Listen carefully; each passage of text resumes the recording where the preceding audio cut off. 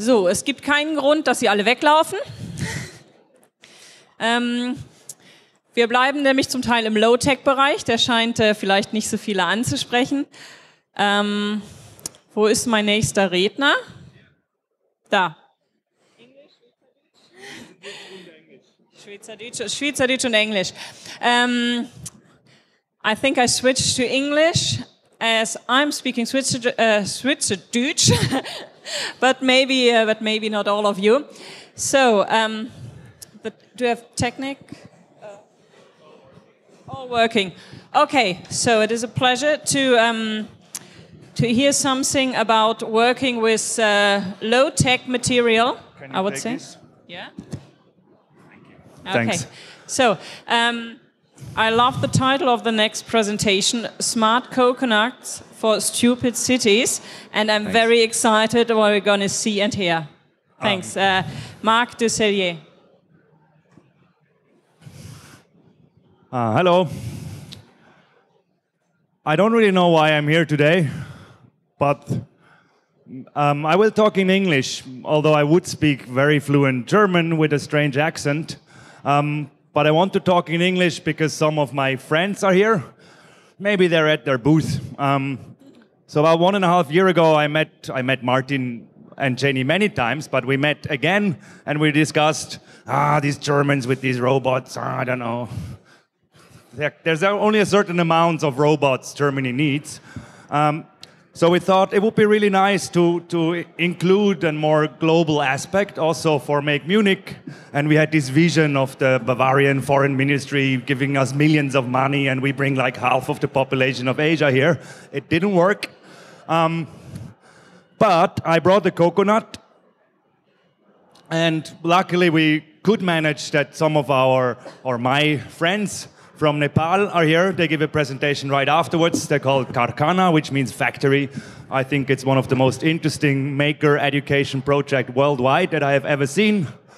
I also could somehow manage to get 2 of my Indonesian friends over from Yogyakarta. They're called Life Patch. And so that's why I'm talking English. Not because I don't want you to understand me, but I want, in fact, you to think about technology, about society, also outside of your common environment. That's also why I brought this. Anyone has seen this before? It's our planet Earth. Take it. What color does it have? Blue. Yes, exactly.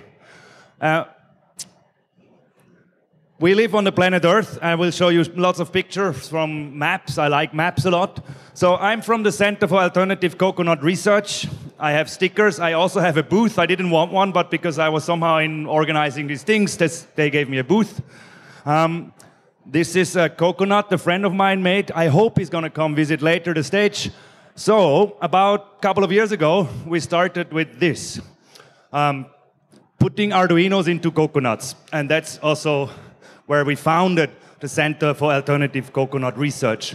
The sad truth is, there is pretty much nothing we can innovate about coconuts because thousands of applications have already been done using coconuts, the nuts, the trees, and I will show you some examples. So it's the most futile research organizations because we truly believe that there is existing knowledge that solves all the problems we have.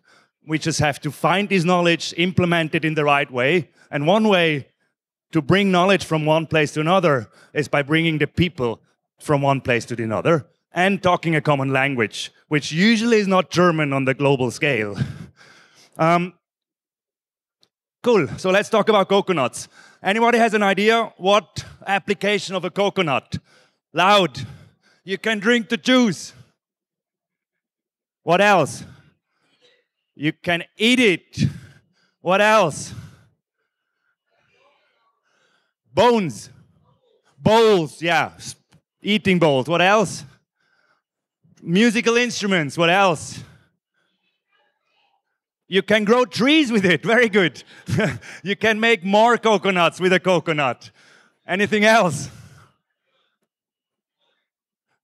I can't hear you. I come here, huh? You must know about coconuts. Where are you from? From India. Whereabouts? In the northeast, Assam. Northeastern Indian don't know anything about coconuts.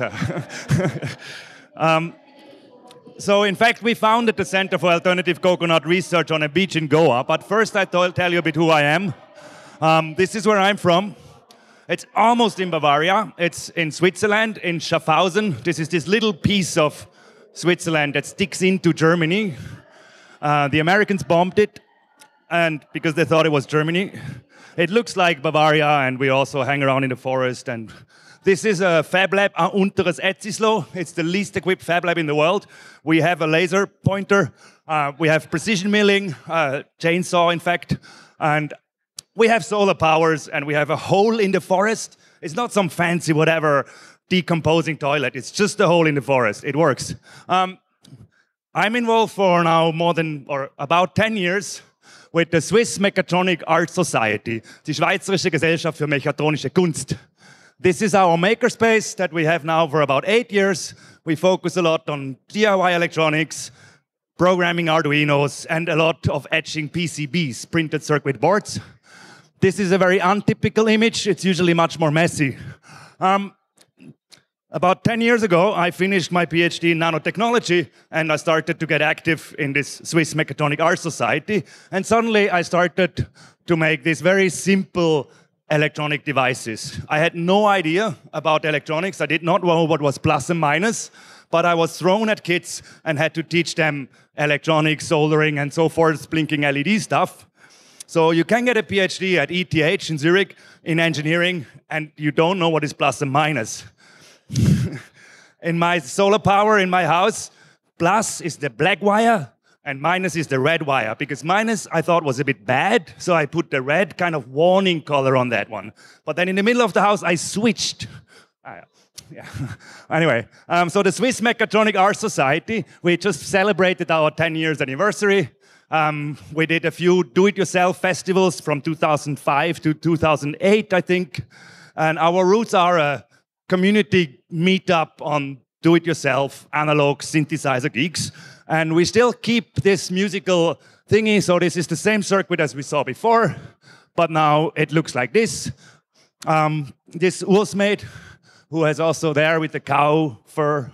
But somehow, back in the days, I started soldering, had no idea what I was doing. I got invited to China.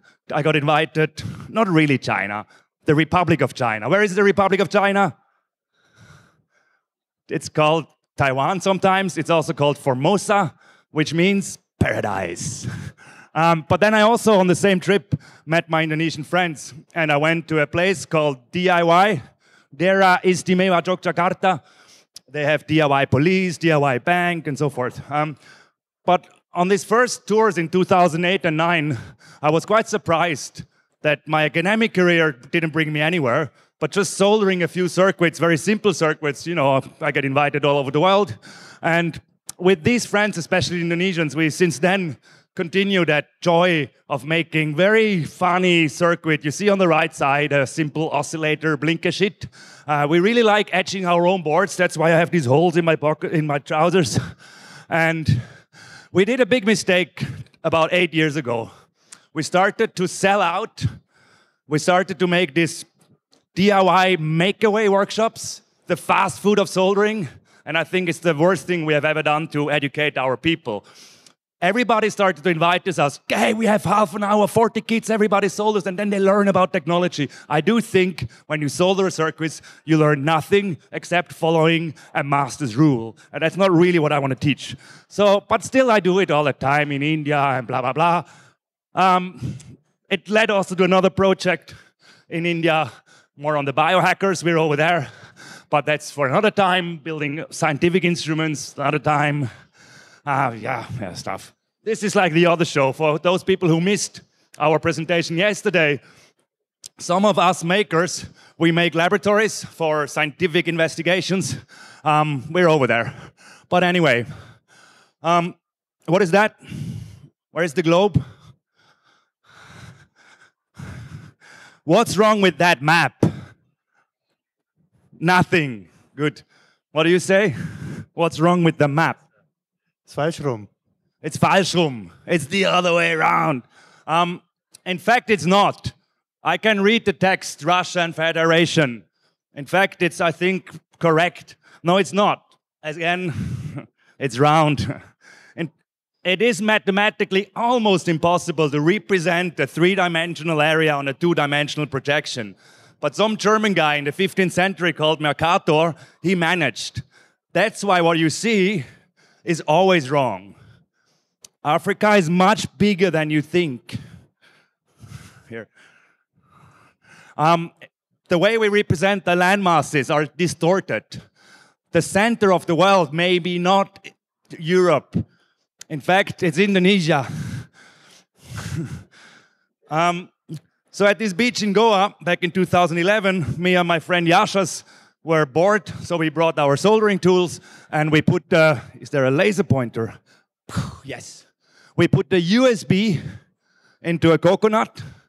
It is based on a pre-Arduino microcontroller environment that is called GNUSP, the GNU USB, and we wanted to make a wave to MIDI converter. Again, we wanted to make a synthesizer that converts the wave from the beach into music. What to do? You take a coconut, nature's most perfectly developed tool that swims around in waves. And so we recorded the waves kind of with an accelerometer, and we played it into our synthesizers, and it plays a MIDI file. That's what we do. But then there was also, when I got afraid, when I started to worry, like, maybe this is dangerous what we're doing. I saw these signs, this one I got from the internet, that obviously more people die from a falling coconut than eaten by a shark. So we started a few projects around these coconuts. When we were drinking these fermented coconut drinks also, we thought it would be interesting to replace a lot of the smart technologies by the existing knowledge that these people already have. And the good thing about our organization is all our meetings have to be for inspiration, where we have direct access to fresh coconuts, which means tropical beaches. So this is Urs and Brian. They're your typical Swiss-British guys that go to the tropics. And of course, we wanted to save the world. And they put the Arduino GPS sensor into a coconut. You know, I heard rumors that in other parts of the world, they have problems with water. Then we thought, oh, cool, then can we solve it with an Arduino? I was really happy to be able to invite them to Indonesia, introduce them to my friend, and let them geek around with whatever technology they bought in the West. And they went to the river, and they looked at the coconut, and they saw maybe some realities of the river that they were not expecting. In fact, maybe you don't need to monitor the water quality in the river, because it stinks. So you know it. Everybody knows that the rivers are kind of dirty. And my friends organize a lot of activities around the communities on the river. In fact, there's very little I think we can help with an Arduino in a coconut. The other thing, that's why we put it in a coconut. If you let downstream a free computer on a river, most probably someone will steal it. But we can hire a guy and make sure no one takes the coconut. But then, if we already have a guy, why not have him doing the measurements anyway? But it's complicated. And so we did measure the temperature of the river on this GPS data. Extremely useful information. What else did we do with coconuts? Someone mentioned musical instruments. Because I'm a geek with musical instruments, we thought we kind of recreate some of these musical instruments. Like traditional way, you can make little flutes or little ding, ding, ding with coconuts. But we wanted, of course, to do something with technology. Over a couple of months, I had the pleasure to work in a pedagogic research group in Srishti, Institute for Art, Design and Technology in Bangalore. And we had a few months with a bunch of master students where we tried to kind of rethink these maker education kits. We bought some of the science kits, the maker kits. We looked at them and thought, what can we really use? We talked to the local teachers, which they do already for 20 years. I just had the pleasure to join the group for a couple of weeks. And all we came up is we put a coconut in an Arduino into a coconut, which is pretty useless. But we were looking at the Makey as a very successful and I think also pleasurable, call it educational tool. And we thought, let's just make a cheaper version of it, because it is $50. They came up with the idea at Srishti 10 years ago. Maybe it went wrong. I don't know. Who knows the Makey? Okay, a few people. So what it does, you kind of touch a banana, but you have to have a wire on your wrist, and it does something in your computer, play music, press space, make a photo, something like this. It's very interactive and easy accessible. Every Arduino has the capacity to do capacitive sensing. So you don't really need a special tool for capacitive sensing. There is libraries out there, and we rewrote some of the libraries that is using an analog input of your Arduino, and it kind of flips inside some capacitors and kind of pull-up resistors a bit fast, and then it measures the voltage on the same pin again, and you kind of get a capacitive input. Capacitive input means when I touch it, it will detect something, even when I'm close to it. I didn't bring it. So, but we thought that is a very interesting interactivity that we want to share, make a low-cost version of it, and we experimented with it, and we measured all the kind of sensor data values, and we rewrote some libraries. We also thought we could maybe connect it to something else than a coconut. It stings, huh? Thorns. We tried cheese also. It seemed to work. And we also converted these libraries to work with another microcontroller, which is the A-Tiny. What is the time, if I might ask? Otherwise, I talk forever. I talk forever. 10 minutes left. Very good. So we tried cheese and apples and all that stuff. We tried making music and having this capacitive sensing. And in fact, there was also where I rethought a bit my idea of low cost. A lot of us, me included, we think low cost is cool. We have this low cost educational platform like Arduino. We can maybe save the world and put some sensors. So the Arduino is on the right side. It's a 16 megahertz microcontroller, an 8-bit processor. It has a USB serial interface. It costs around 29, 15, maybe cheap ones for 5, yes. On the left side, so you see another computer, 260 megahertz, MP3 player, polymer, all that something. It's a phone. So you get low cost means something very different than an Arduino. Just low cost is everything that is no cost, or it's close to no cost.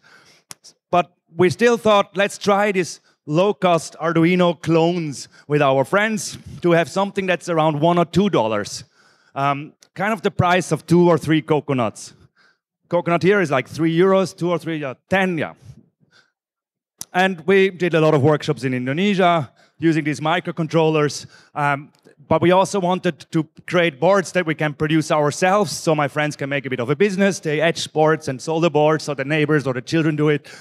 And so this is what a collaboration with LifePatch, my colleagues from Indonesia, making kind of a cheap Arduino clone. Vaterot also has it now in their series. It has a bootloader that detects the A-Tiny as a USB device. And it can do capacitive sensing. How do we do these boards in Indonesia? Some of my friends, they prefer to make their own PCBs, then order it from China. It gets stuck at customs. Maybe they have no credit card, so they can't do online orders. So we do it in our garden. And maybe some of you know how to make PCBs. We use light to transfer design onto a pre-coated board. We use some chemicals that's in the beer bottle here. We have quality control, but how can we make this stuff transparent? We need kind of a transparent mask, but we didn't have transparencies, nor was our printer any good quality. So we used normal paper and coconut oil. It makes every paper transparent, and so forth. So this led to one project that we kind of developed quite far. It's called the Coco Makey. It's a kind of low-cost clone for the Makey. You plug it in your USB. It's detected as a keyboard. And when you touch the coconut, which you connect with one wire, it presses space. This is the circuit. So we do this kind of stuff. Different editions. I was interested to explore, and it didn't work. Can local geeks manufacture their own boards and sell it to the local schools? That was a bit the idea, so that I don't have to take care about logistics and manufacturing. I'm really bad at this business thing. But talking with one of the mentor to the Coconut Project, Mr. Balagopalan from Kerala, he said, I just get my retired friends over, he's an engineer, and we just make a few hundred boards. It never happened. But then my other friends from Switzerland, they make music and so forth. We make our boards like this, like really small edge circuits, lots of stuff. Other friends that were involved in this project is Stahl from Zurich also, doing a lot of the coding work. This guy was developing, or whatever, further developing an existing open source bootloader project for the Tiny. This is this guy here, Michi and Stahl. These are the people in India that helped a lot on also the design and the application in the educational context. This is the Art Science Bangalore department at Srishti. They experimented already making a kit with it, making a hand-drawn circuit, making a bit of merchandise and stickers and so forth. And so we're kind of here, but then, I don't know, this is the programmer from Indonesia that developed a lot of the hard-coded, hardware-based programming and all the Arduino integration and all the ASCII art that comes when you upload the code. He also further developed an existing kind of Arduino programming language in your browser to work with the Tiny and our bootloader. Yeah, and lots of stuff. So this was like 10 years almost of Coconut research, from the earliest USB devices, open source USB devices like pre-Arduino, to various different boards and experiments. But what happened, in fact, no one has it, huh? We did not manage this distributed manufacturing idea. I don't know why. It's kind of well documented. I think it's useful in education. You don't even need the coconut. Does anybody has a question? We can talk about the technicalities of the bootloaders later. But so what we have investigated for 5-6 years is using these tiny microcontrollers as a replacement for many other similar maker kits. They might work. They're relatively cheap, about $1. They're easy to solder by hand, so you don't need advanced manufacturing access like with the new 32-bit microcontrollers. It's a bit difficult. You can use them as coconuts, or you can also make musical instruments and so forth. I'm still not so sure where we're heading, but just one thing that I want to briefly show you now is the most recent development. The problem we had is that people could not solder a USB connector. It's just hard. The other problem was that we go to a school and they have a bunch of old computers around, but we don't have administrative rights. So when we plug in something, we can't install the drivers and all that stuff. So a recent development together with one, he's also here from the Roboter Club Freiburg.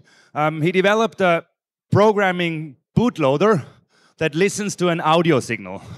Audio signal is a wave. For those of you who remember how we talked to computers in the 80s with tapes, modems, this is how computers talk. So he developed a bootloader that listens to a sound file that we can play from our computer, and it is integrated in the Arduino IDE. So instead of USB, we started now to go into this audio programming. It's, I think, really powerful. I hope someone picks it up. I will not make any business with it because I'm really bad at it. We also developed lots of new tools to make these boards more attractive. And instead of me as a geek with my own style, it always looks this 8-bit style, we thought, let's have all the other creative children or whoever develop their own boards for future soldering kits. So we developed a design tool to make designs for hardware. On the left side here, you see a fish. This one was made in Hamamatsu in Japan. It's also, this specific application is for a tiny board, like a blinker thing, or a sound synthesizer, or a thermometer, or a coconut capacitive sensing tool. But I developed a little kit, pieces of paper that have the footprints from SMD components, and we laminated it nicely, and we cut it out, and then the participants can try to learn reading the schematics, an open source schematics, so it's kind of well-documented hardware, bill of materials, so they can reproduce the same hardware because I exactly say which part it is and where to buy it, and they can then do what open hardware is all about. They can redesign the circuit for their own aesthetic needs, for their own shape needs, or further developments. And it works pretty well. I was super surprised. I just tried this a few weeks ago. The diversity that comes out from such a circuit. It needs a few digital steps, and you can get it. This is like the parts. A few steps after you scan it again, and you get either you print it, you scan it, and etch it yourself. You upload it, and you can download it from some website that is called Kitnik, a sharing tool for kids. Or you can get it manufactured directly from Shenzhen. So my idea was to have more people kind of manufacturing a huge diversity of different kits that, yeah. So this is a bit the last part that I wanted to show. I have this thing here, but I will never be at the booth, so find me somewhere else. So what did I say about coconuts? I don't know.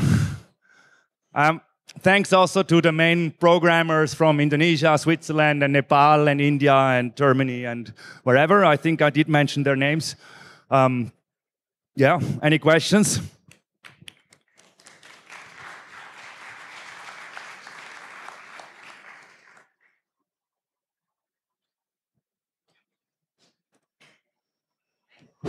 Hi. Okay. Thank you very much. I learned a lot about coconuts and maybe nothing about coconuts. I'm not sure.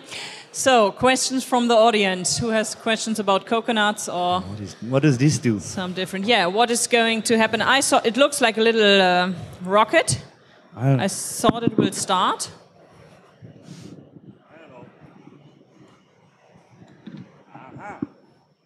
I don't know if he's here, but this a friend of mine brought.